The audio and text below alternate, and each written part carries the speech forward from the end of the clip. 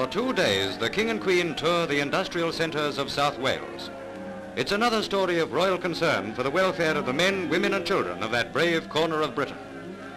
Wives of miners and factory workers tell their troubles to the Queen, while other women in overalls give voice to their loyal feelings. Among the places visited are nursery schools and welfare centres for the comfort and convenience of families and workpeople. Pressing round the royal car is a crowd of stout-hearted people whose livelihood and happiness is a matter of national responsibility.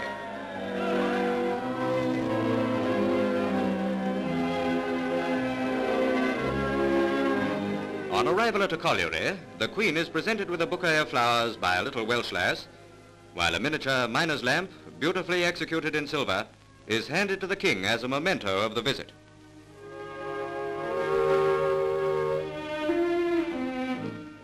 At a pithead, miners are waiting eagerly for a word with two good friends who really appreciate the lot of the men who work deep below the surface of the earth.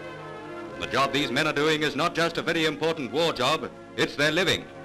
Today is a happy occasion in the daily routine of their hard lives.